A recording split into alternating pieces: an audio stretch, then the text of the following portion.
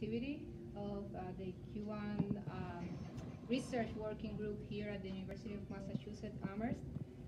We started a set of activities last year, and the main aim of the group is to try to boost research on different Cuban topics, mainly with the presence of some grad students here at the Department of Economics at the UMass. And it's a pleasure and an honor for us to present today to Cesar Guanche, which is a very well-known Cuban intellectual and social scientist. Here today we are talking about a crucial topic for the Cuban future. I mean, we are talking about, here we will talk about, the election process in Cuba and in general the political changes that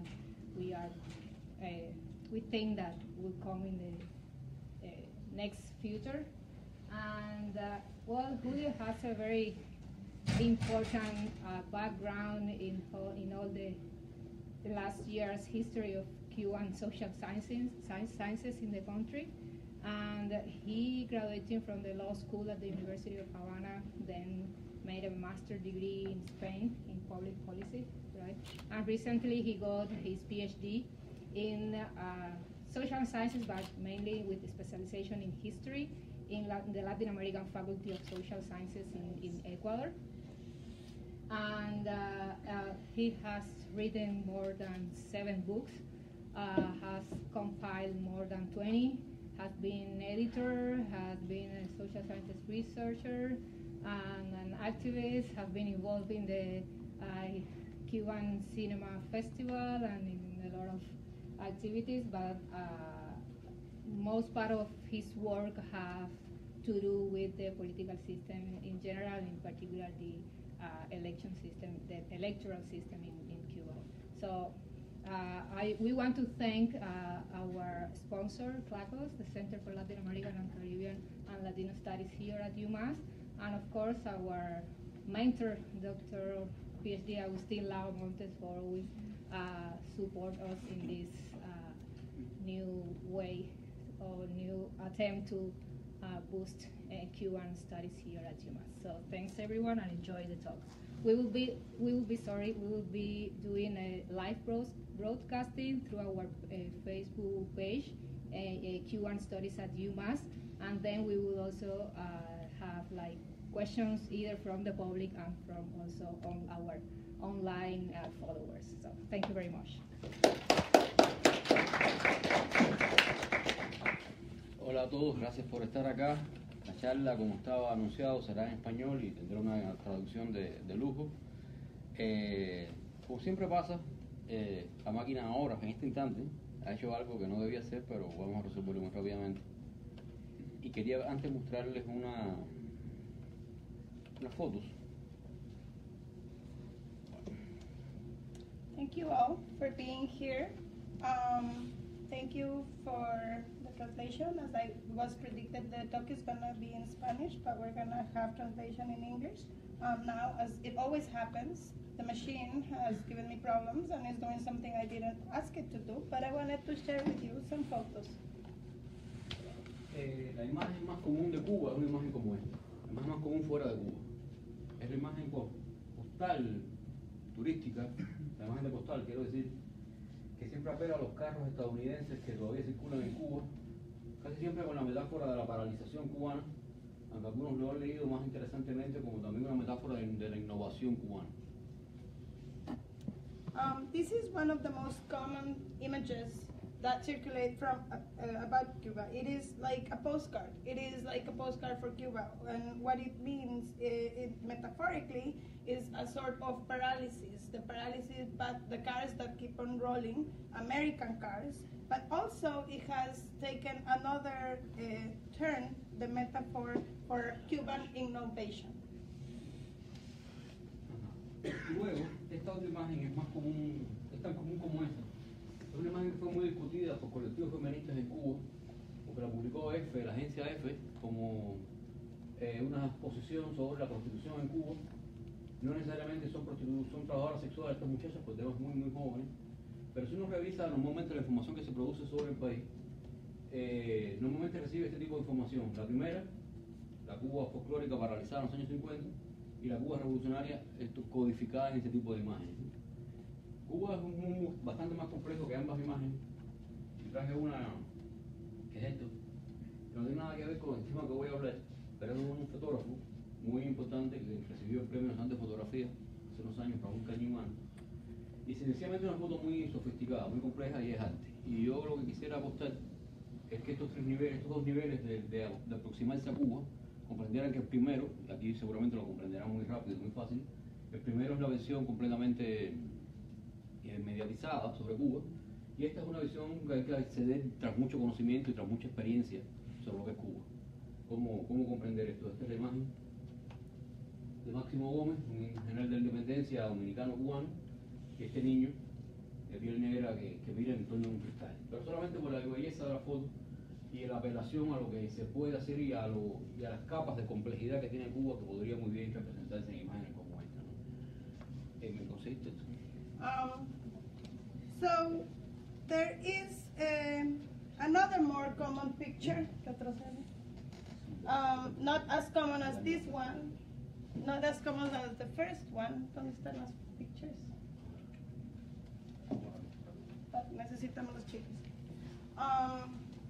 Which was distributed and disseminated by EFE, and it was highly controversial, and it was debated in the feminist circles because the picture was covering the issue of prostitution, yet these young girls are not necessarily prostitutes, and it has to do with a construction of the information that we get about Cuba and how this construction tends to be either first paralyzed folklorization of Cuba in the 50s, or another, the prostitution and what it has done after that revolution, and this is how the Cuban Revolution gets portrayed. This is another third picture, and this third picture has nothing to do with I am going to talk about, but it is by Raúl Caliban, a great photographer who recently won international prizes, and it shows the different levels and layers of Cuban society and how a complex image can tell a different story. And I bet that all these levels, the level of folklorization, the second level, and this level, speak about the very complex experience and knowledge of Cuba. And this image is a Máximo Suárez, the image of Máximo Suárez. Gomez, sorry, typewriting. And there's the face of the black child, and all these layers can be interpreted in many complex ways. Esta visión folclórica no es solo sobre la Cuba del presente. En los años 50, había aproximadamente en La Habana 11.500 trabajadoras sexuales cubanas. ¿Sí? Eso significa que eran unas 8 menos que las que había en Nueva York 20 años después. Y había aproximadamente 16 veces esa cifra en trabajadoras domésticas, que eran llamadas en la época sirvientas domésticas. Todo el mundo habla de las prostitutas así llamadas en la época cubanas, porque era una visión mucho más, era un dato más excitante, decía un autor, más llamativo, y mucho menos de estas 16 veces más mujeres que siendo trabajadoras domésticas eran sometidas a niveles también equiparables de explotación. Sencillamente hay datos más llamativos que otros, ¿no? Pasa en la historia de Cuba en estos años 50 y pasa también ahora con el presente cubano, que hay por supuesto unos datos que son más llamativos que otros. So, this folklorization of Cuba is not only from the past, but it continues in the present. For example, when we talk about prostitution and sexual workers, we have 11,500 domestic workers in the 50s, in 53, and we have 16 more times domestic servants than sexual workers, and yet that is not discussed when these facts are portrayed, which shows that some facts are more exciting than others, and so some facts are the ones that circulate more than others, and that is not only true for the Cuba of the 50s, but also for Cuba today. Claro, uno de estos datos de enfoque muy excitantes para hablar sobre Cuba es el tema de la transición a la democracia. Tiene más de 2-3 décadas ya de producida las primeras ideas sobre lo que sería la transición cubana, y los modelos más habituales que se manejaron, que se parecerían a Cuba, serían Chile y España. fueron los modelos más estudiados para estudiarlos en comparación con Cuba. También se dijo que la transición cubana se iniciaría con la muerte de Fidel Castro y que solo con el desmontaje del sistema político cubano es que se establecerían relaciones más normalizadas entre Cuba y los Estados Unidos. So about these exciting facts, one of the common tropes is the idea of the transition to democracy. We now have lived 2 or 3 decades since these first ideas emerged, but basically the models of comparison were Chile and Spain as transitions to democracy, and these comparisons have been the most studied. And the premise was that once Fidel died, there will be the conditions for a political dismantling of the political system, and only then would we have normalized relations between Cuba and the United States. Las cosas han ocurrido de manera muy diferente. Fidel dejó sus cargos en el 2006 y murió en el 2016. Chile y España están muy lejos de ser los referentes cubanos de hoy. Es difícil, es una buena pregunta, saber cuáles son las referencias más cercanas de la Cuba actual. Es una pregunta compleja para la cual no tengo una respuesta muy precisa. Pero, por ejemplo, a nivel oficial, a donde han ido los funcionarios públicos del tema constitucional en el país a buscar experiencias sobre el tema constitucional ha sido a Vietnam. O sea, por un lado, Fidel lleva a Cuba viviendo sin Fidel desde el 2006 en sus cargos y desde el 2016 de su fallecimiento. Las referencias de Chile y España no son en absoluto poderosas para Cuba, y el proceso de normalización entre Cuba y Estados Unidos, iniciado en 2014, se inició sin poner requisitos previos de cambios internos en Cuba para impulsar ese proceso de normalización. So that premise was obviously not what has played out. Things have played out differently. For one, Fidel stopped managing the countries in 2006 when he retired, and in 2016 he died. So Chile and Spain, furthermore, could not be further as reference to what has happened in Cuba. So that is the good question. What is the closest reference to what has happened in Cuba in terms of transition? And it is very complex, and I am by no means pretending to give a precise answer right now, but what people have tended to do when they are looking at this transition in constitutional terms is to look at Vietnam as a reference. And so Cuba has been without Fidel since 2006 or 2016 after his death. Spain and Chile are completely dissonant reference to the Cuban transition, and the normalizations with the United States happened in 2014 before Fidel's death and without any prerequisites for political transformation. Otra visión muy extendida sobre Cuba es la gerontocracia que gobierna el país. Sin embargo, si uno analiza datos, hay una transición generacional hecha allá hace tiempo. Desde el año 2016, por ejemplo, hace 2 años, el promedio de edad del Comité Central del Partido Comunista de Cuba, que es uno de los principales órganos de dirección del Partido Único Cubano, se había reducido de 59 a 54 años. El Consejo de Ministros, de 29 miembros, solo 4 tenían más de 80 años, y la edad promedio estaba entre 56 y 60. So another of those tropes that circulates is the gerontocracy, that is elderly in power. And the facts are different. The facts show that there has been a generational shift that took place long ago, and the average PCC member, or the people working for the single party of Cuba, has actually decreased the average age from 59 to 54, and in the Council of Ministers from 60 to 56. Ahora, al mismo tiempo, se había anunciado que la llamada en Cuba generación histórica de la revolución, los que iniciaron el proceso revolucionario y han tenido el liderazgo desde entonces, se ha anunciado oficialmente que saldrán de las posiciones máximas de poder. Sin embargo, la mayor parte de los que se conservan vivos de esa generación, vivos con mayor rango, participarán de nuevo en estas elecciones que ahora vienen en abril, y muy probablemente saldrán electos, porque por el sistema electoral cubano es casi imposible que una vez que uno aparece en el ticket electoral no salgan electos los que aparecen en ese ticket. Con lo cual estas personas, estoy hablando por ejemplo de por supuesto Raúl Castro, del vicepresidente cubano José Ramón Machado Ventura, de Ramiro Valdés, Guillermo García, son las figuras históricas de esa generación que están vivas y en el poder. Todas están nominadas a la Asamblea Nacional para un periodo de 5 años, con lo cual tendrán 90 años o más estas personas que están así nominadas, cuando termine el mandato, ¿no? Now, that is one side, but simultaneously there is that top power positions, the leaders of the revolution, and they hold these positions of power, and those who continue to live and are in these positions and who will appear in the ballots in April will most certainly be elected, because it is almost impossible not to be elected once you are in the ticket. And these are Raúl Castro, Machado Ventura, and Guillermo Garcia. And they will be over 90 years old by the time that they end with, because those are 5-year cycles for the National Assembly. Serán diputados, porque lo que está, digamos que prometido oficialmente por Raúl es que no ocuparán cargos de máximo nivel en el Estado cubano.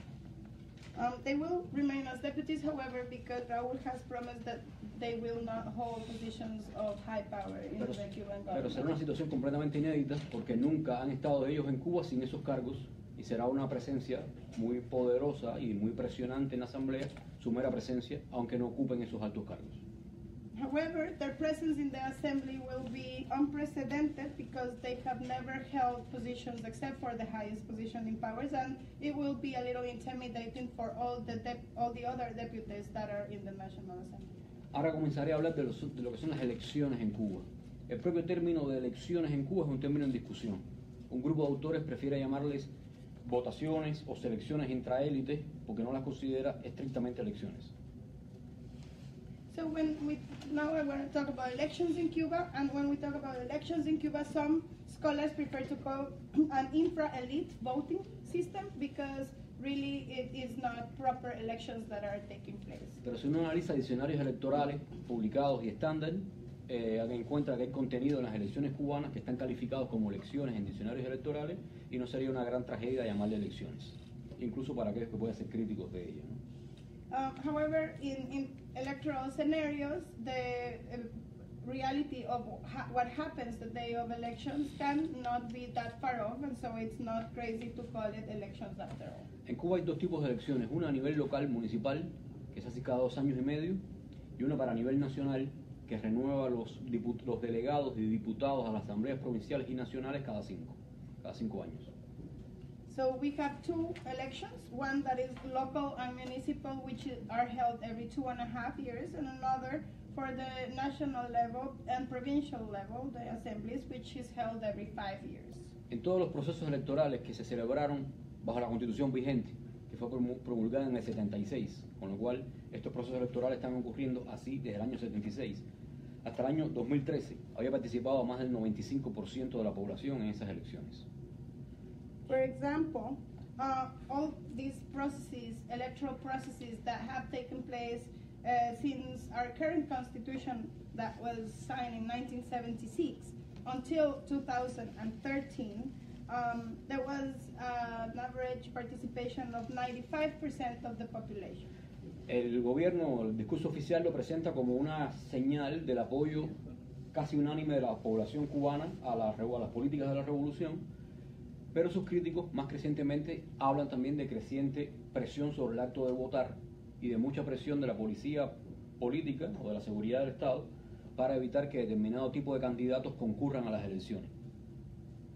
So some see this as a sign of unanimous support for the revolution and their policies. However, there is an increasing pressure at the moment of voting that the people can exert, and this has led to increasing policing and even the policing of candidates to follow them when they access their votes. Pero aún así, con elecciones que sí tienen mucho nivel de control social y de control político, ha habido una frecuencia decadente en el tema de la participación, y en el 2015 votó el 90% de la población, y ahora en el 2017, noviembre pasado, votó 89,02.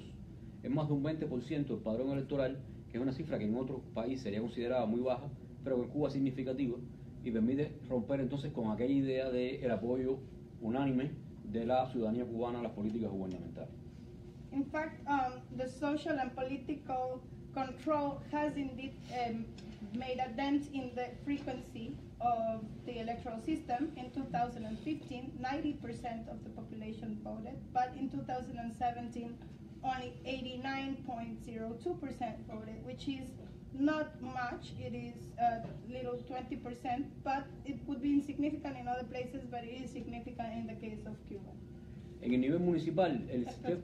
And this leads us to conclude that there has been a break into that premise of an unanimous support for the Cuban Revolution.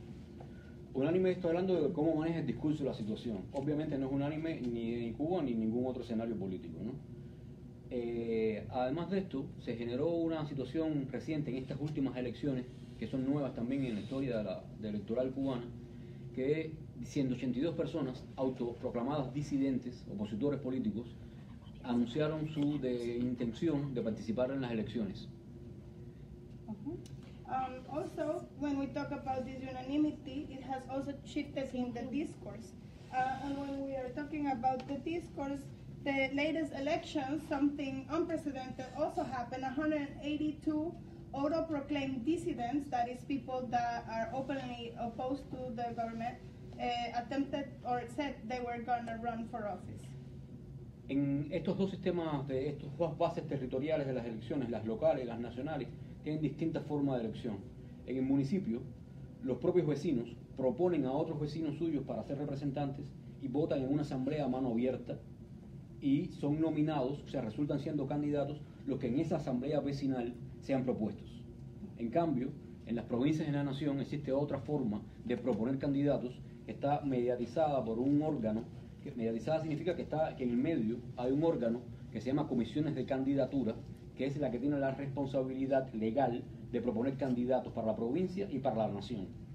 O sea, si bien en el municipio son los vecinos por sí mismos, aparece una nueva instancia en ausencia de otros partidos políticos, que son comisiones de candidatura, que están integradas por organizaciones sociales cubanas, que son las que proponen candidatos para la provincia y para la nación. So also we have a two-tier territorial system for the elections, the local and the national, and they are operated differently. The local one is held by a neighborhood assembly, and those who are at the assembly select the candidates and they vote by hand. On the other hand, the national layer, it is mediated by the Commission of Candidates. It is the cumulate of social organizations in Cuba, and though the Commission is the only one with the legal responsibility to provide candidates for both provincial and national elections. Entonces, donde único es posible que personas opositores al sistema puedan empezar a participar del proceso ya de nominación, de estar en un ticket electoral, es en nivel municipal, porque es impensable que las comisiones de candidatura en provincias y nación propongan a personas que no sean completamente leales al aparato de gobierno cubano y al aparato político cubano. Fue en el nivel municipal que estas 182 personas intentaron participar, ninguna de las cuales llegó a estar en la boleta. El argumento de ello fue intervención de la policía y de la seguridad del Estado para evitarlo. So, that means that any opposition can only arise at the municipal level, and it is unthinkable to take place at the national level, because at the national level it would be unthinkable to get anyone who's not loyal to the political and the legal systems in Cuba. And this is what happened. None of these dissidents ever made it to the ballot, mostly because of the argument of the state security and police intervention. Y hubo algo que fue nuevo también, que es que normalmente el discurso oficial había repetido que la capacidad en los municipios de incorporar a cualquier tipo de ciudadano, cualquiera fueran sus ideas políticas, era una prueba de la democraticidad del sistema. Sin embargo, en estas elecciones apareció un video que fue filtrado a la prensa, no fue un video oficial, del actual primer vicepresidente del país, que se supone que sea el próximo presidente del país, diciendo lo siguiente: hay un proyecto de postular, son sus palabras, de postular gente contrarrevolucionaria como candidatos, y estamos dando todos los pasos para desacreditarlo. Esa actividad es una actividad que no está prevista de ninguna forma en la ley electoral, que prohíbe todo tipo de propaganda electoral a favor o en contra de candidatos. So another new thing that took place is that the official discourse says that this municipal space and this municipal electoral system is what gives the capacity for a democratization of the country. However, there was a video that was leaked where the first vice president, who is supposed to be the next president, is saying that they're going to take any steps to stop these counter-revolutionaries from holding any office, and that they are taking all the steps to discredit them. And that is the problem, because this doesn't support any of the discourse that is supposed to happen for electoral democratizations.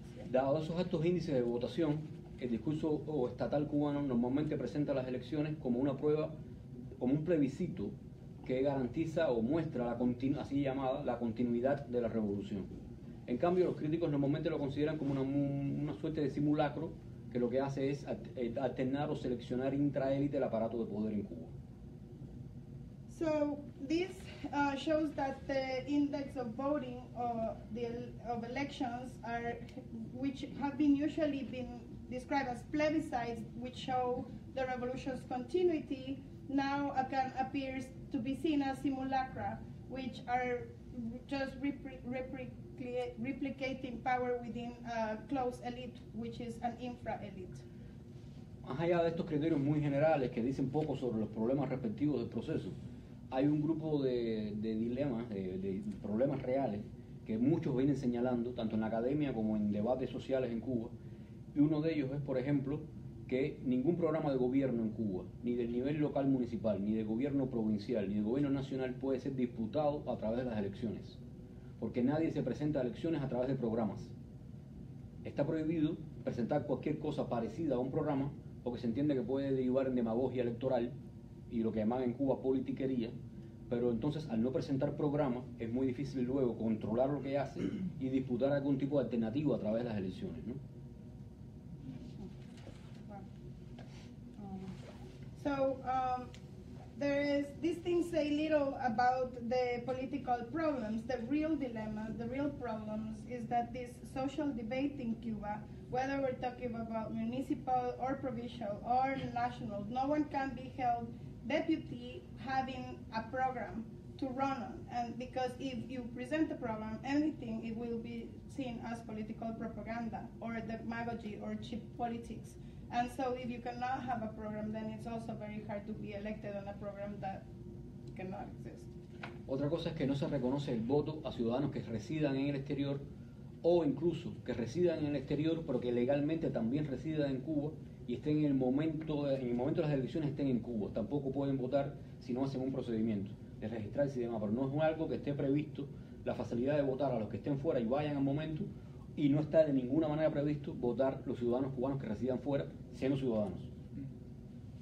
Another element to take into account is that the Cuban system does not recognize citizens living abroad. It doesn't give them the right to vote, not the ones that are having a dual residence with Cuba, and even if you are living abroad and you happen to be in Cuba during elections, that also will not be guaranteed. So there is no way you can vote as a citizen who does not live permanently in Cuba in the elections. Y hay algo que es muy importante para producir análisis sobre esto. No hay ningún tipo de encuesta ni de información pública en Cuba sobre el perfil de votantes, preferencias de votantes. Eso no existe. Eso habla también del nivel de importancia que se le da al tema de los datos electorales, que es casi nulo, y segundo, compromete mucho el tema de saber qué está pensando, qué está votando. So another problem is that there is nowhere any production analysis or any electoral data, the profile of which voters are doing, and that doesn't exist in Cuba. So the first thing is that there is no real election data, but the second thing is that we have no clue what people are really thinking. Para que tengan una idea de la magnitud de esta ausencia de información sobre eso, hubo un mero texto de un periódico estatal. Un mero texto significa un sencillo texto periodístico de un periódico estatal cubano llamado Juventud Rebelde en 2015, que convocó a sus lectores a hacer preguntas públicas sobre el sistema electoral cubano. Lo que ocurrió fue que hicieron solo 22 personas participaron de ese foro, y entre ellos 4 preguntaron por la elección directa del presidente del país, de eso hablaré después. Otro preguntó por la necesidad del pluripartidismo en Cuba y otro calificó de impopular la ley electoral cubana.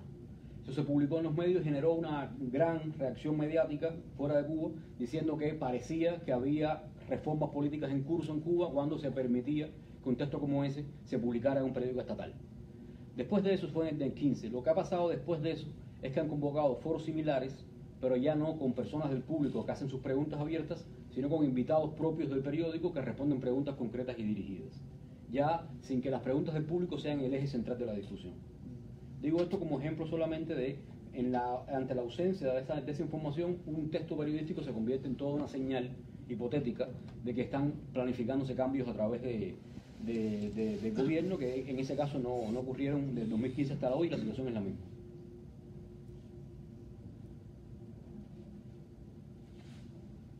So this absence of information, of data leads to situations, for example, when there was a very simple text in a journal by a group called Revolutionary Youth that showed up in 2015, and they asked a simple question to the readership, and 22 people submitted answers, and the question is, what did they think about the electoral system? And 4 people that asked about direct elections. I'm going to come back to that point.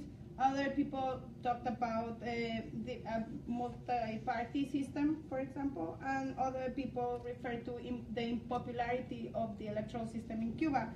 And that was enough for the government to proclaim that this simple journal had in mind political reform in the state, and in this simple state journal. And now what happened was that now there's a different forum, and this forum is only held with inside guests that answer very targeted questions, and there is no longer any public space. And this is because of the absence of any data, that a text like this can lead to hypothesis of regime change.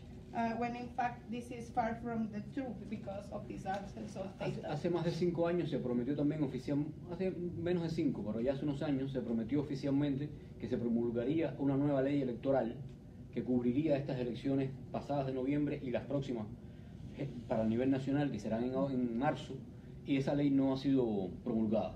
O sea, no existe ningún tipo de ley, aun cuando fue prometida hace años ya, sencillamente no se hizo.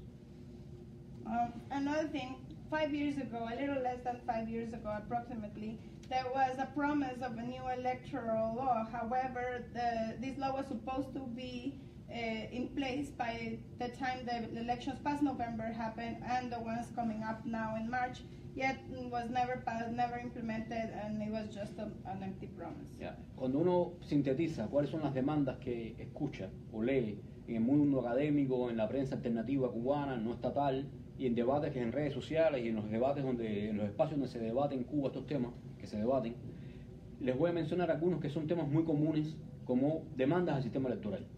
Uno de ellos muy repetido es la elección directa del presidente del país, que en Cuba es el presidente de los llamados consejos de Estado y consejos de ministros.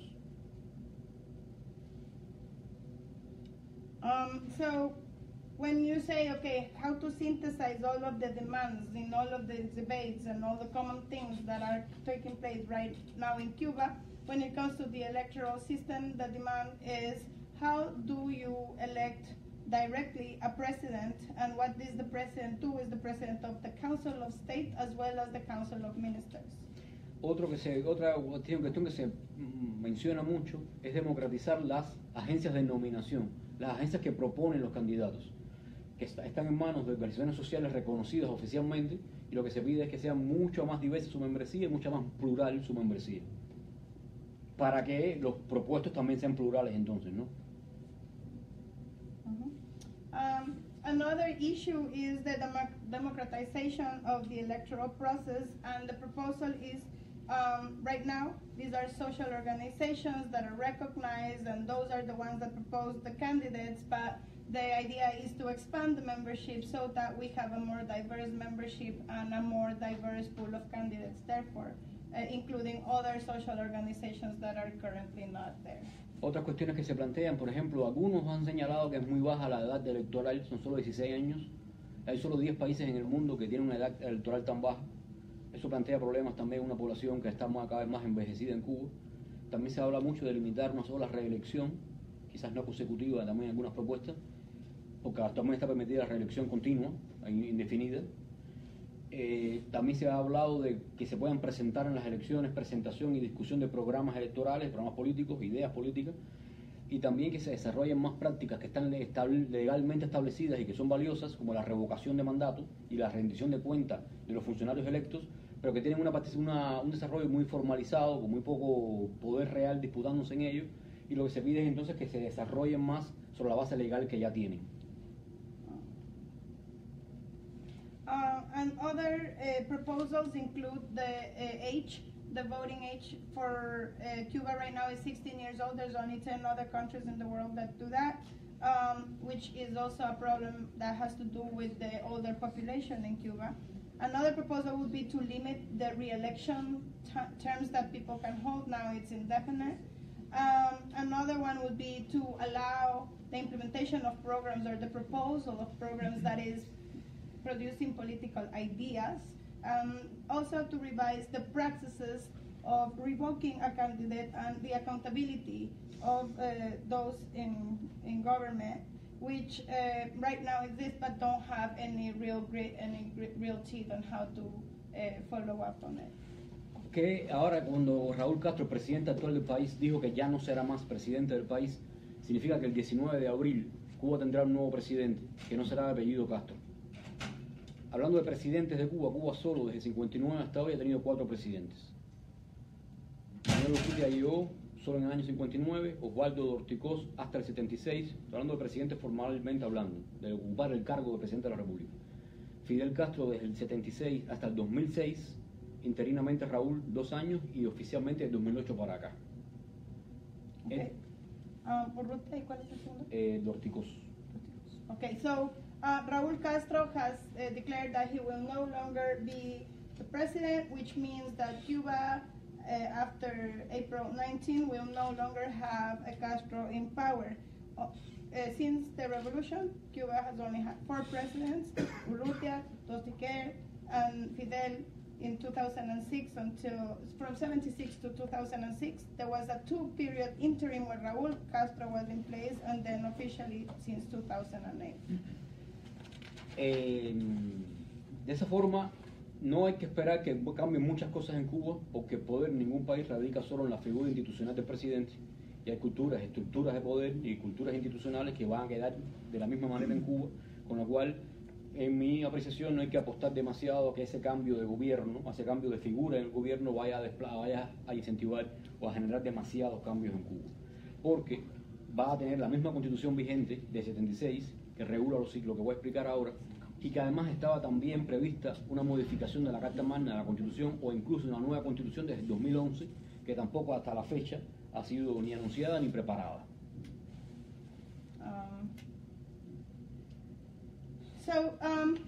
Nonetheless, we cannot expect many changes. We cannot expect much to change because we have a political structure and a cultural politics, and this is tied as to how government operates, and the figure of government will not necessarily bring many change, especially because the Constitution still in place, the 1976 Constitution, and we'll come back to that. But there was a proposal to create a Carta Magna in 2011, and so far we have seen no preparation and no announcement of its existence.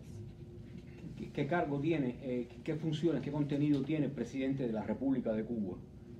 Así se considera, no lo especifica la Constitución, pero la práctica ha establecido que el presidente del país es el presidente de 2 consejos: el Consejo de Estado, que según la Constitución es órgano de Estado en Cuba, y el presidente del Consejo de Ministros, que según la propia Constitución es el órgano gubernativo, órgano de gobierno.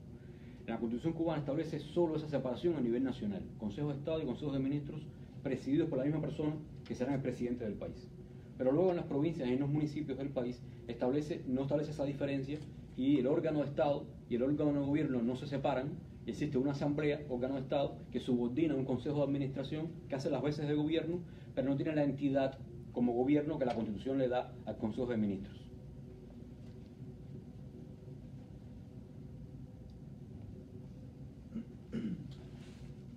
Okay, So what is the content of the public office of the president? What are his functions? And it is not clearly specified in the Constitution, but the praxis has it that we have at the national level this dual system between minister council and the state council, and the ministers do themselves governance while the state takes care of what is the state.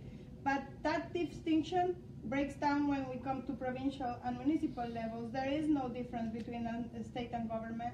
They are instead organizing under one assembly, and under this assembly you have an administrative council which operates like a government, which in turn reports to the Council of Ministers.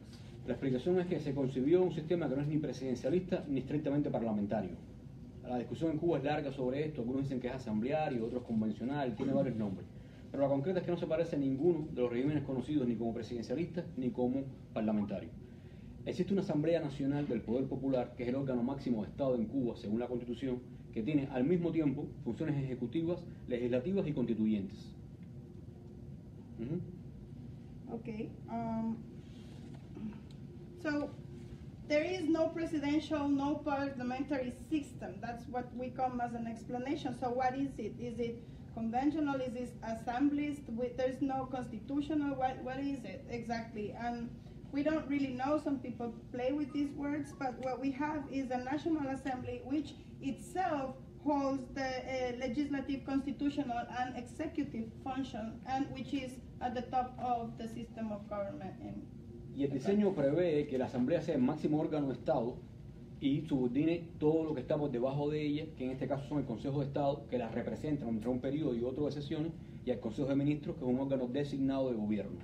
Lo que sucede es que en la práctica la Asamblea Nacional se reúne solo 4 días al año, 4 días, 2 sesiones, 2 días y 2 días, y además de eso trabaja en comisiones de candidatura, con lo cual la práctica política cubana lo que ha ocurrido es una sobre representación de los órganos que están por debajo de la Asamblea que se colocan en su actividad por encima de la propia Asamblea, de modo, por ejemplo, que la actividad legislativa del Consejo de Estado y del Consejo de Ministros supera en 3 veces el número de leyes de la Asamblea. O sea, hay 300 decretos aprobados por los Consejos de Estado y de Ministros versus 100 leyes aprobadas por la Asamblea. Con lo cual, lo que está previsto que sea el máximo órgano de Estado es muy depotenciado porque la actividad práctica de estos consejos sobrepasa la actividad de la Asamblea. So the National Assembly, its design, gives it the position of the highest level of government. However, when you have 4 days that they work 2 days with the Commission of State and the 2 days with the Council of Ministers. There's only 4 days at the work, and on top of that you add all the time that they put for the commission of candidates. The practice is that there is an over-representation of the State Council and the Minister Council over the Assembly, so that the State Council and the Minister Council have produced 3 times more laws than the National Assembly. That is 300 to 100. Otro problema, por ejemplo, que está previsto en la Constitución, que el Consejo de Ministros del Gobierno rinda cuentas, dice la Constitución, regula la Constitución periódicamente. Sin embargo, la primera rendición de cuentas que hizo oficialmente el Consejo de Ministros fue en el año 84, cuando en el 76 fue que se aprobó la Constitución y tenía obligación periódica de rendir cuentas, con lo cual pasaron 8 años para la primera rendición de cuentas del Consejo de Ministros, con lo cual la obligación de rendir cuentas periódicamente tampoco ha sido una práctica regular, continua, quiero decir. Another problem, it is a constitutional problem, is that it is said periodically the ministers will be held accountable to the state and will go through an audit. And that constitution was in 76, and the first time that this accountability process took place was in 84, so that's 8 years later, and it doesn't really periodically take place, and that is a big problem. Y otra cosa es que ese modelo protege mucho la cúpula de poder, la presidencia, los consejos de Estado y ministros, al punto que no concede derecho de revocación sobre el cargo de presidente del Consejo de Estado ni de ministro. Another problem is the protection it gives to the people in powers, to the point that it doesn't move on with any processes of revoking from power those who are holding it. ¿Quién se supone que sea el próximo presidente de Cuba? Es una persona con mucha experiencia en el trabajo del partido y del gobierno cubano, llamado Miguel Díaz-Canel, que tiene 58 años de edad. So who's gonna be the next president of Cuba? It's supposed to be Miguel Díaz-Canel, someone who has a lot of experience. He's 50 years old and he has worked a lot with the party. Pero la prensa cubana y los discursos oficiales cubanos, estatales cubanos, apenas mencionan el tema, para no decir que no lo mencionan. El único que ha mencionado el tema de la transición en la figura presidencial es el propio Raúl, cuando ha dicho que no será presidente nuevamente. Pero la prensa estatal cubana no ha dado cuenta en ningún caso de este tema del nuevo presidente. Sí habla mucho de las elecciones cubanas, pero no habla de quién será presidente, en qué contexto va a funcionar, cuáles son los problemas que va a afrontar, cuáles son sus demandas nuevas de legitimidad. Es un tema completamente silenciado en la agenda pública cubana de los medios estatales hoy.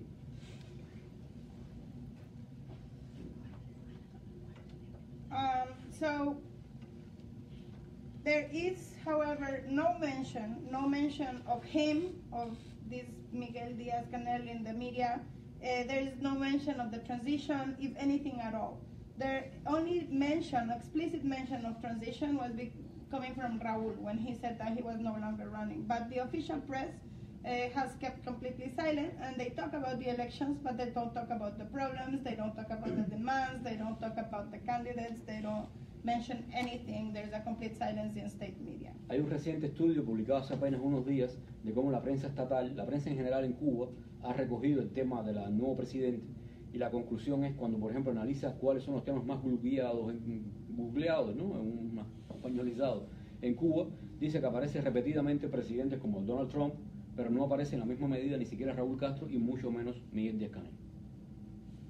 So, for example, a recent study that just came a few days ago mentions that when you Google searches in Cuba about new president, when most of it comes Trump, but there is very little mention of Raúl Castro and no mention of Díaz-Canel.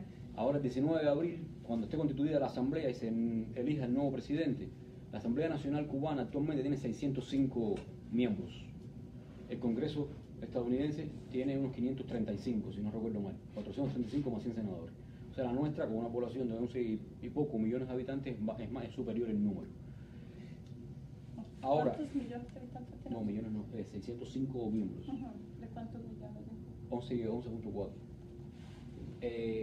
Y lo que ahí habrá una renovación importante en este nuevo órgano, porque a pocos por encima del 50%, 53% serán nuevos por primera vez en el Parlamento, y 148 miembros tienen un solo mandato anterior, con lo cual los que estén en esta asamblea van a ser personas que llegan por primera vez o por segunda vez al máximo órgano de Estado en Cuba. Es una renovación en número bastante poderosa. So on April 19, what's going to happen is that the National Assembly is going to take place. The National Assembly has 605 members, as opposed to 535, I think it is the United States. Yes, 535 plus 100 senators. So that is in comparison with a population that is a lot smaller, 11.4 million. But nonetheless, this renovation is very important because 53% of those members of the Assembly will be newcomers. They have never been there before. And 58% will be coming for having served only a single term. So the renovation is significant. Lo que no se va a renovar tanto, o prácticamente nada, son los órganos de poder del Partido Comunista de Cuba, sus máximas instancias de dirección, cuyos miembros, estoy hablando de Buró Político del Partido, uno que se llama Secretariado y otro que se llama Comité Central. Cuando uno analiza las cifras, el Buró Político, que es el máximo órgano de gestión, de dirección del partido, tiene 17 miembros y los 17 están propuestos como candidatos. Del Secretariado hay 5 miembros y los 5 están puestos como candidatos, y del Comité Central, que son 142 miembros, 67 están puestos como candidatos. Con lo cual, la cúpula de dirección del partido está representada, pero ampliamente, en algún caso unánimemente, en la nueva estructura asamblearia que va a tener Cuba en marzo próximo. Es el partido único, decía, y ha habido demandas desde los años 90 para acá de que si va a conservarse como único, que tenga o desarrolle un proceso de democratización interna que reconozca, por ejemplo, tendencias a su interior. Esto último no ha ocurrido. ¿Tendencias a? En su interior, que no ha ocurrido. So that is an important renewal. What's not renewed, however, is the political party, the single political party, and those structures of power within the members. So, for example, there's two top places within the party, the Secretariat and the Central Council. And the 5 members of the Secretariat are proposed to run for this assembly. And out of 142 members of the Central Council, 17 are going for the assembly. And out of all those people, sometimes they hold, not only are they broadly represented in the assembly, but sometimes they are unanimous in some of the sub-councils. So what we don't have in the Cuban system is tensions within the party. Y esto ocurre en un contexto de una reforma económica que lleva, digamos que anunciada ya desde 2006 para acá, con intervalos, pero lleva desde entonces, estamos en 2018, que no ha logrado el despegue que se prometió, que en el año 2016 vivió el primer decrecimiento cubano en más de 20 años con un 0.9 negativo, y que el año pasado creció 1.6. La perspectiva del año que viene son 2 puntos de crecimiento, que sigue siendo muy bajo crecimiento para las expectativas necesarias del país. So another problem is the economical reform that was implemented in 2006 with intervals, of course, but we are in 2008 and it's still standing, and did not take off. It did not produce the promises it was expecting. In 2016, we had the lowest growth of a negative 0.9%, and in 2007 it went to the positive numbers again, but only 1.6%, and in 2018 it is projected to go to a 2%, but it's way below the expectations. Y luego, junto con ese muy bajo crecimiento, hay un aumento fuerte de desigualdad social en Cuba, comparado con los niveles que la propia revolución conquistó y que hizo de Cuba uno de los países más igualitarios, no solo del continente, sino del mundo, y que convirtió a Cuba, sobre todo en un periodo de los 70 y los 80, en uno de los países vanguardias como estado de bienestar en América Latina. El último dato de medición de coeficiente Gini, por ejemplo, en Cuba, es de 2004 y fue calculado en 0.38 para el periodo 96-98. Eso era casi 50% más que el calculado en los 80. Y después de entonces no hay ningún otro dato calculado hasta ahora. Pero lo que es bastante obvio es que hay un aumento bastante fuerte de desigualdad, producto de las reformas que se han hecho y producto de la incapacidad también del Estado de proveer servicios sociales como antes venía haciendo, ¿no? Como hizo a lo largo de 3-4 décadas.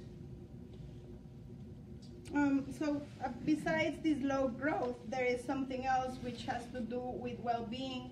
During the 70s and 80s, Cuba was the vanguard when it came to social services and well-being. And unfortunately, the levels of inequality have increased in the country, and it has increased 50% more in the 90s since the 80s, and the last one was in 2004. And we haven't had any measures of inequality since then. But the inequality is increasing, and that is not only due to the low growth, but also to the incapacity to deliver the social services as they were being delivered back in the day, in the 70s and 80s. Y no solo ha aumentado la desigualdad, el último dato medido de pobreza en Cuba tiene más de 20 años y que se calculó en 20% de pobreza urbana, es un dato muy desactualizado, que ahora debería ser mayor, pero tampoco hay datos públicos sobre eso. Ni forma de calcularlo porque no hay datos públicos sobre ello.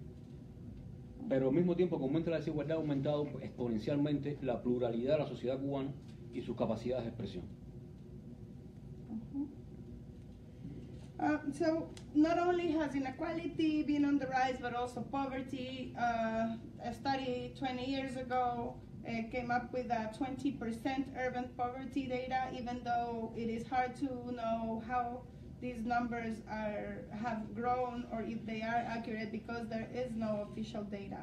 But another thing that also has been on the rise is the plurality, the social plurality in Cuba, and the capacity to express, because the spaces for expression. Por un lado cuenta con más espacios para comunicarse, para interconectarse con el mundo y para comunicarse consigo mismo.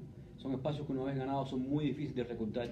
Son espacios conquistados socialmente por redes sociales, familiares, personales. Es muy difícil virarlos atrás. Es una sociedad que está muy lejos de ser la caricatura de sociedad isla cerrada en sí misma. Una sociedad que cada vez se parece más a otros países del mundo y cada vez está más vinculada con ese mundo. So these spaces have been gained not only to communicate with the world, but also within themselves. They have been gained in social media, for example, and once you have these spaces, they cannot be cut back. And it creates Cuba that is far from that caricature of an isolated island, and it looks more and more like any country in the world. Y nos quedan 3 minutos y les quiero poner un video musical cubano que me parece muy llamativo de un nuevo discurso que se viene abriendo, que lo oirán los que pueden entenderlo bien, y lo otro lo comento muy sintéticamente porque ya debemos terminar esta primera parte. So I want to finish with this music video that, of emergent discourse in Cuba, and with this we will finish.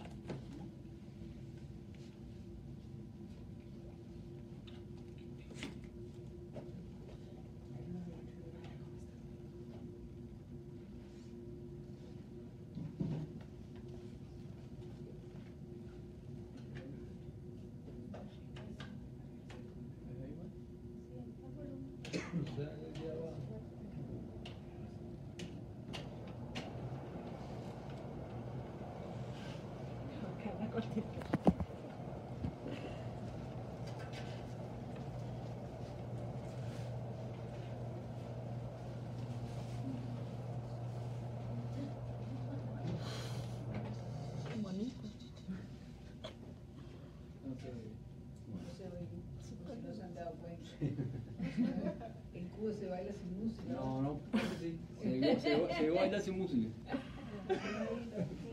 Sí. Bueno, esto es un... Dale ahí.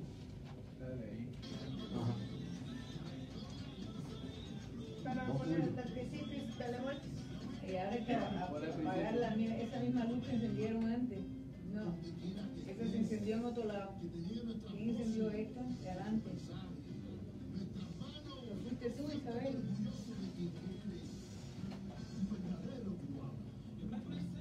Espérate. Súbelo.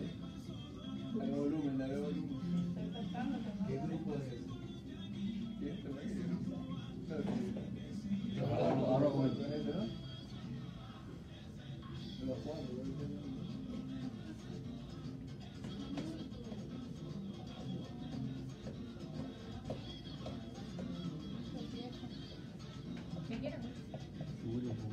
Voltios. Ahí, ¿no? Ahí abajo en la costa.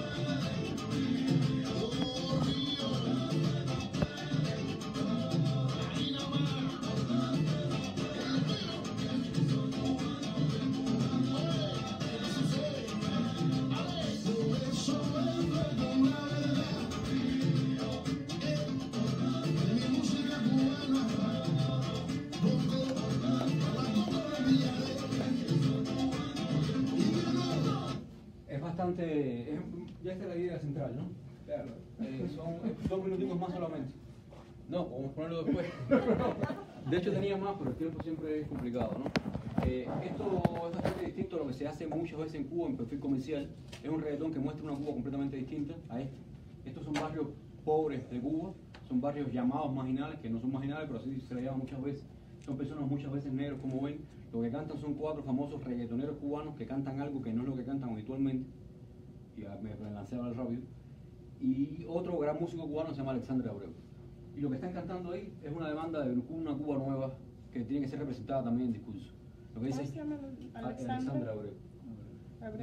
Yo represento aquí a los de aquí, yo represento a los de afuera, yo represento a los que volvieron, yo represento a los que volverán, yo represento al viejo que vende maní, al señor que vende maní porque no tiene otra manera de vivir. Yo represento al fundamento yoruba, yo represento a ese que sigue fajado ahí. Es momento de unirnos y es momento de respetar la bandera.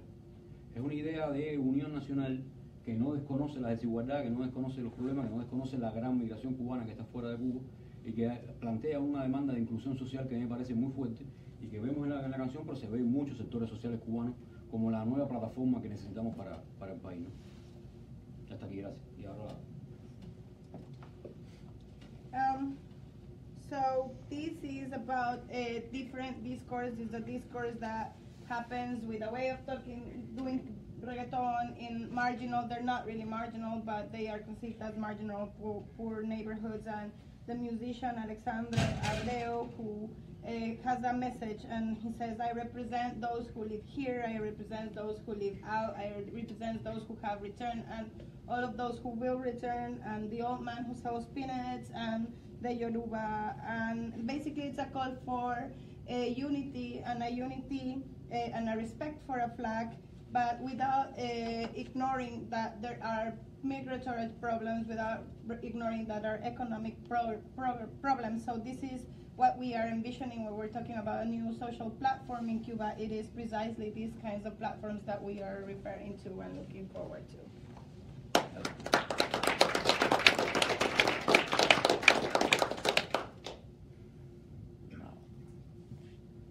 Questions, comments? Now the public has the word. Julio, thank you for your talk.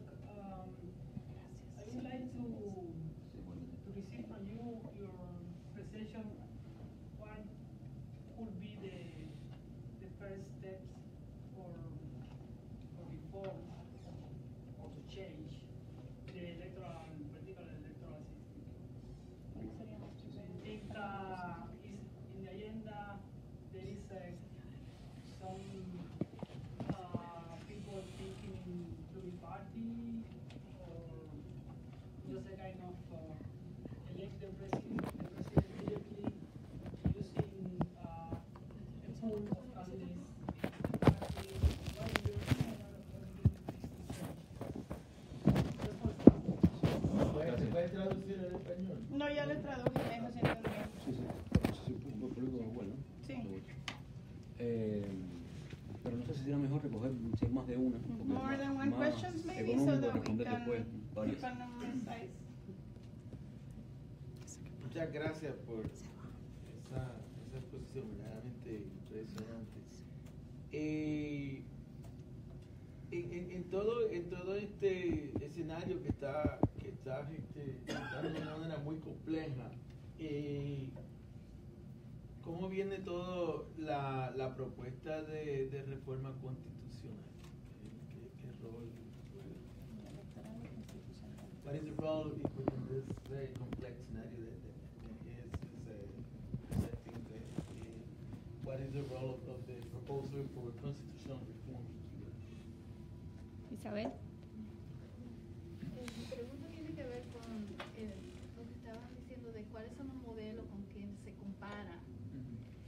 Que se pensaba que iba a ser Chile y España, pero sin embargo ha sido Vietnam. ¿Quién ha estado haciendo esa comparación? Son los mismos, no la Asamblea, pero las otras entidades que están tratando de compararse con Vietnam. Okay, esa es parte de mi pregunta. Y la otra pregunta, yo como dominicana, ¿cómo, si se hacen comparaciones, porque son tan diferentes, pero culturalmente tan parecidos, los cubanos, los puertorriqueños, los dominicanos, qué flujos hay políticamente entre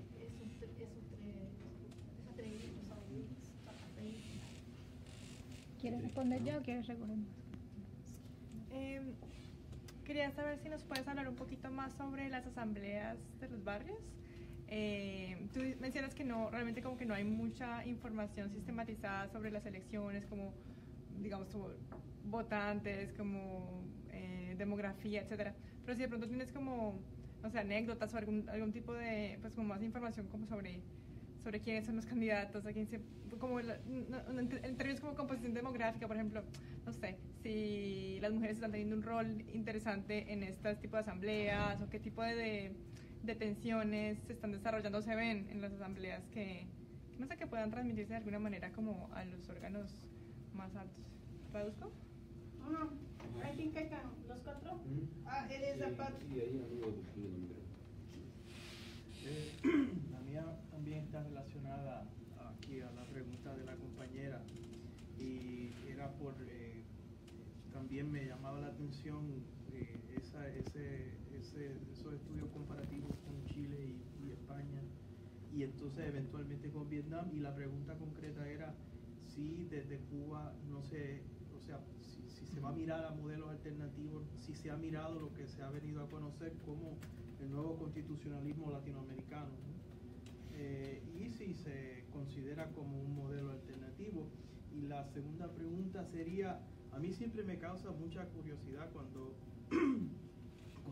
se debate Cuba, sobre todo cuando se debate Cuba desde Cuba y desde los cubanos, cómo ustedes se piensan dentro de lo que es el capitalismo global, ¿no? Porque de nuevo de alguna manera los debates se circunscriben a una esfera muy formal dentro de la sociedad cubana, es decir, dentro del Estado de Derecho, las estructuras estatales, instituciones y demás, pero no sé cómo ustedes entienden esa dinámica local dentro del big picture internacional del capitalismo global. Por ejemplo, si una eventual reforma constitucional en Cuba o política permite la competencia o la llamada libre competencia entre diversos partidos políticos, eso, la otra pregunta sería, ¿no temen con que abra precisamente ese tipo de asimilación de las democracias occidentales, que abra el sistema electoral cubano a la inversión económica, política, incluso la intervención extranjera dentro del sistema electoral cubano? So the questions are, what about the first steps to take towards electoral reform? What steps have been taken for constitutional reform? How do the neighborhood assemblies really work, and how do they relate to the national levels, and if there's any anecdotes to explain it? And what about the comparative aspects? Why Spain, Chile, and why not debate, for example, about the Puerto Rican political influences, and if there are any? Who is doing these comparisons? And what about other alternatives, such as the new Latin American constitutionalism? And how do Cubans think of themselves, not only in terms of the Cuban transition, but also in terms of global capitalism, and how these reforms for competition and for political parties will play out against the assimilation and the calling for political, economical investment, which ultimately could come also with internationally meddling in national affairs. Caso que no hay una señora para hacer otra pregunta puntual. O sea, tú planteas lo de Díaz Canel más bien como una continuidad, un hombre de partido, etcétera. ¿Cómo ves las posibles fuentes de cambio y las posibilidades que tienen de ejercer una función de cambio, tanto por un lado en esa esfera pública activa, diversa que describiste, de todos esos debates, como de tensión dentro del mismo Estado, dentro del mismo partido?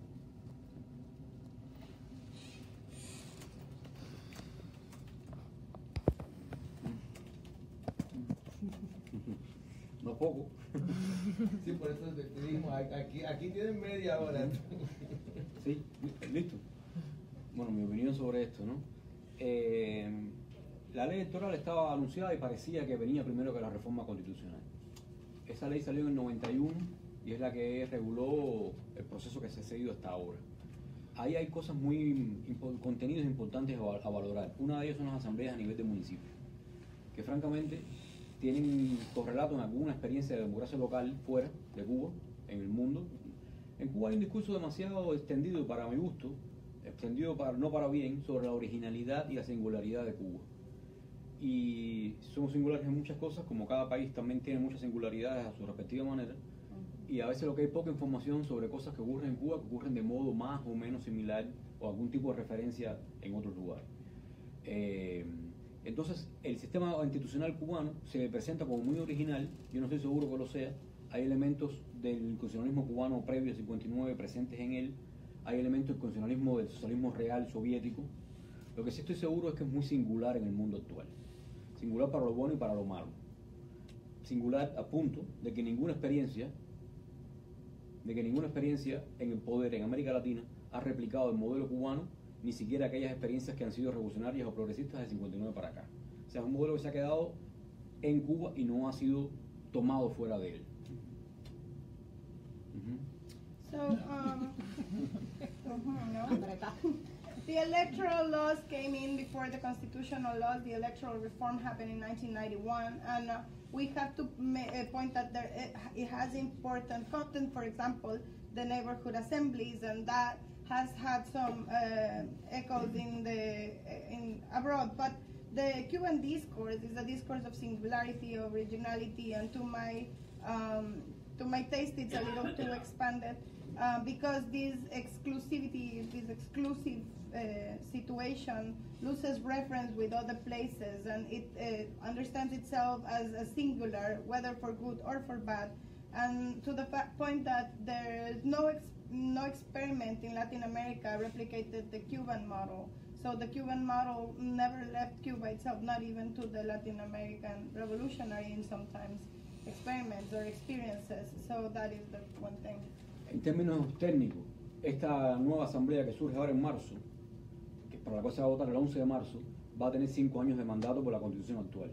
Teóricamente no podría, en medio del mandato, promulgarse una nueva ley electoral, por lo menos para que surte efectos durante ese mandato. Con lo cual, de aquí al 22 es cuando uno podría esperar que vengan, o que ya se haya dictado, o que se empiece a dictar posterior al año 2022, la nueva ley.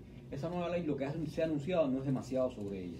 Una, que todos los mandatos de los altos cargos estatales no podrán ser ocupados más de 2 mandatos, más de 10 años.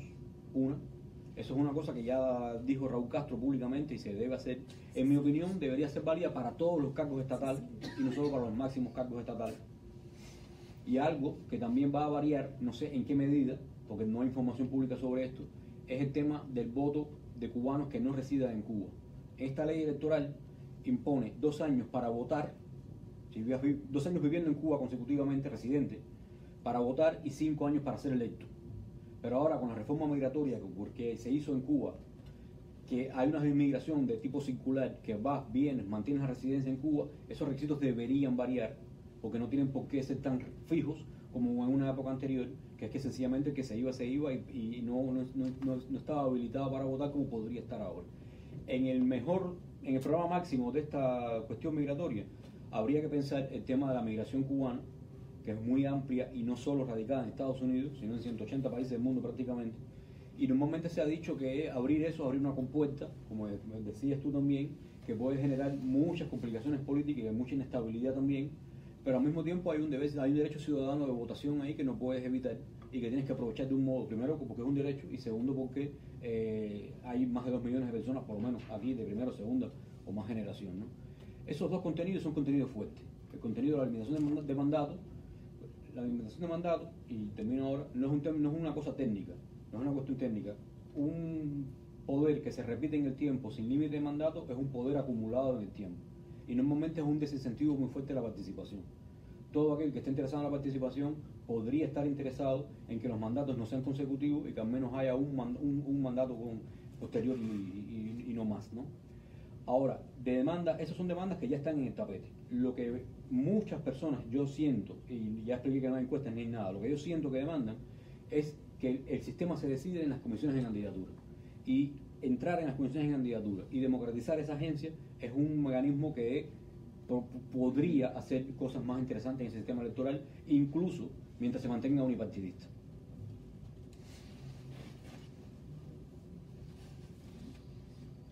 So, the new assembly will take place in March, and it will elect people for 5 years. So in theory, no new electoral law can take place until 2022. Maybe, if it comes, that new law. Even if that law comes out, Raúl Castro has already openly said that it will limit the terms for 2 terms that you can run in office or stay in office, but it's not much. It says that also the vote will be open to those living abroad, to those Cubans living abroad, which right now is restricted to 2 years. You have to be living in Cuba for 2 years to vote and 5 years to run. And these requirements are unnecessarily strict, especially when we think about the mobility of Cubans today who live 6 months here, 6 months there, or with the technology to exert the vote, which now is open to many people. There's no reason why migrants shouldn't vote. The migration not only in the United States, but also to 180 other countries does present many complications, as you were pointing out. But it is also something that needs to be protected, not only because citizens have the right to vote, but also because there's 2 million people that live abroad. And so these are the strong components of this hypothetical new law. But the problem with the lack of it is that there is accumulation of power, and the accumulation of power really is a disincentive to participation. And so there's less participation in the process, and the real demands, so those demands are already out on the open, but the real demands, what people want to see, is the change in the commission of candidates, because those are the ones that really decide who are the candidates. And even if still keeping the single party, that is the place where real change could happen. Y digo eso porque hay demandas también de emplear el tema de los partidos en Cuba, pero no hay ningún tipo de definición oficial diferente a mantenerle el único partido, y eso no está en discusión dentro de Cuba con el modelo existente. Voy a ser más breve ahora con las que quedan. La línea de reforma, uno de los contenidos más fuertes que se discute, es que actualizar el catálogo de derechos, que es un catálogo que no era malo en el 76, pero que ahora está bastante desactualizado en el 2018. Y algo que es muy importante es que tiene una cláusula de condicionalidad el ejercicio de los derechos políticos en Cuba, que deben ser ejercidos dentro del marco de organizaciones políticas reconocidas estatalmente, lo cual saca el tema de los derechos desde el punto de vista del derecho, digamos, natural de ejercicio en cuanto ciudadano, y lo coloca en manos de una autorización estatal para ser ejercido, porque puede ejercerlo solo, por ejemplo, el derecho de organización dentro de organizaciones reconocidas por el Estado cubano. Entonces, evitar esta cláusula de condicionalidad y ampliar el catálogo de derechos es un contenido muy fuerte de demandas en torno a la reforma constitucional. ¿Quién buscó la referencia a Vietnam? La persona creo que salió ahora. Los estudios comparados con Chile y España fueron sobre todo estudios del extranjero hechos sobre Cuba, que presentaron a Chile y España como modelos a seguir. No fueron modelos cubanos sobre eso. De hecho, hay varias anécdotas de presencia española intentando ser los garantes de la transición cubana, y ninguno fue exitoso. La buscaron. Como parte de esa búsqueda se ha mirado hacia muchas geografías, y una de ellas, y no significa que sea la única referencia que se ha buscado, una de ellas fue Vietnam. En el entendido de que los modelos de China, con todas las diferencias que tienen como país, y sobre todo el modelo vietnamita, que fue un modelo de orientación al mercado con mucha más protección social que otros lugares, podría ser un modelo que se puede observar. Y fueron a observar la constitución y la reforma que hicieron en Vietnam. Y lo hicieron personas de la Asamblea Nacional específicamente. Fueron a estudiar la experiencia, así se llama. El tema de las mujeres en las asambleas barriales tiene una complejidad. Primero, ni en el municipio, ni en la provincia, ni en la nación, personas que hacen estudios de género en este campo están muy de acuerdo con que se presenten agendas feministas en estos espacios. O sea, hay número de mujeres importantes. Por ejemplo, a niveles provincial y nacional estaba en la asamblea constituida en torno al 48% de mujeres en las asambleas provinciales y la nacional. Eso está por encima, está sobre el 50% que es más o menos la población de mujeres en Cuba. Pero si vas al nivel municipal, cae casi 20 puntos la presencia de mujeres en el nivel municipal. Y la explicación es que las comisiones de candidatura, como son las que hacen una lista con quiénes estarán ocupando los cargos en la provincia y en la nación, se cuidan de conservar una paridad. Pero en el municipio, en el nivel local, que son los vecinos los que proponen, evidentemente la percepción es otra y proponen a muchas menos mujeres que las que resultan finalmente propuestas en el nivel provincial y nacional. Un dato, ya termino, el dato es 33% en nivel municipal como promedio contra un 48% promedio en el nivel nacional. As in terms of the comparisons with Chile and Spain, the woman just walked out, but those studies, those comparisons were done from abroad, not by Cubans, and even there was an attempt by Spanish officials to guarantee the transition or whatever, to be the guarantors of the transition to democracy, but all these attempts were failed. The National Assembly, though, they call it the study experience. So they did study the Vietnam experience and the Chinese experience, especially Vietnam because it had more social protections. And those reforms were the ones that were explored by the Cubans themselves. But in terms of gender studies, for example, about the feminist agendas, whether these feminist agendas can be implemented, if there's a contradiction because the women, even though there's lots of women in power, the feminist agendas have no place. But women hold 48% of the national and provincial assemblies because the national level they're very careful with having parity. But once you move to the municipal level, to the local level, you drop 20 points, and it is definitely, they don't have the same approach. There's only 33% of women in the municipal and local elections. Gracias. Modelos alternativos, el nuevo constitucionalismo, varios en Cuba lo defendimos, apenas fue formulándose como cuerpo constitucional, ¿no? Primero Venezuela, Bolivia, Ecuador, sobre todo, bueno, algunos ponen el origen antes, pero estos tres fueron los más recientes. La Academia Cubana también se comprometió con eso, Lilian Fiallo trabajó eso y hizo un libro también en ese énfasis, pero no me parece que haya sido una referencia para la futura reforma cubana.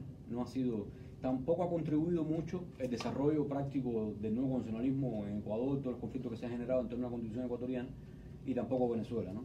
Entonces fue un modelo que tuvo un momento de mucho, yo le diría esplendor, prometió muchas cosas, que también confrontó sus propios problemas y que, salvo sectores muy específicos de la Academia Cubana, yo no lo vi, tú dirás, Lilian, mucho más influenciando en otros sectores políticos en Cuba. Lo que tú dices es un viejo problema, y es un viejo problema de cualquier modelo que se pretende alternativo y se pretende diferente, ¿no? El problema de cómo relacionarte con el capitalismo, no abrir las compuertas, el tema de la asimilación. Hay experiencias fuera de Cuba también que no son una asimilación completa del capitalismo. Un ejemplo precisamente es el caso del nuevo constitucionalismo. La propia historia de Cuba tiene modelos también muy singulares, porque también los cubanos de cada momento intentaron no abrir las compuertas a su respectivo momento.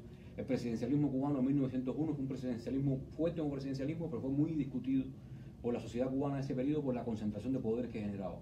El sistema de gobierno cubano del 40 fue semiparlamentario, también porque había una gran presión social contra el modelo concentrado de poder del presidencialismo. Entonces, más despacio, claro.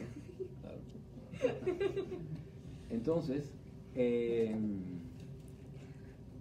un problema real, es un problema para el cual hay experiencia histórica, hay un problema también que requiere valentía, como se decía en Cuba, valentía política, una frase muy usada ya, de mucha lucidez, de mucha criba de lo que existe en el mundo y también de mucha gente participando.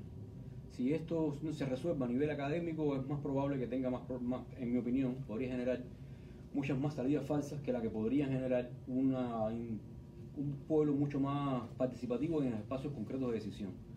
Porque cada vez que se menciona muchas veces en Cuba esto, parece que es que uno pretende asambleas cotidianas, plebiscitos todos los días, y no realmente lo que pretendería es democratizar los espacios de decisión cotidianos, las empresas, los barrios, los lugares de trabajo.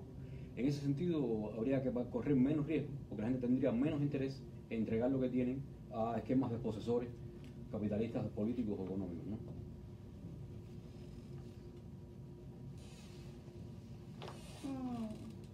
So, about the alternative models, they did study the new constitutionalism in Latin America. They did look it up, but there was never a reference for a model for Cuba. especially because it was not practical, not only because of what has come out in Ecuador, but also in Venezuela.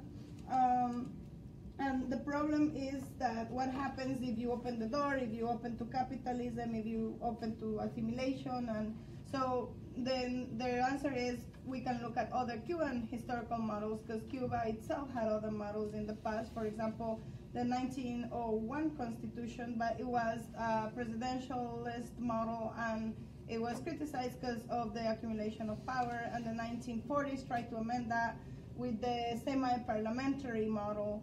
But either way, it takes a lot of political courage, as they say in Cuba, to take part in this electoral process, to take part on the participation, especially the participation in concrete spaces of decision making, such as the spaces as companies and in neighborhood councils and where the people work, the workspaces.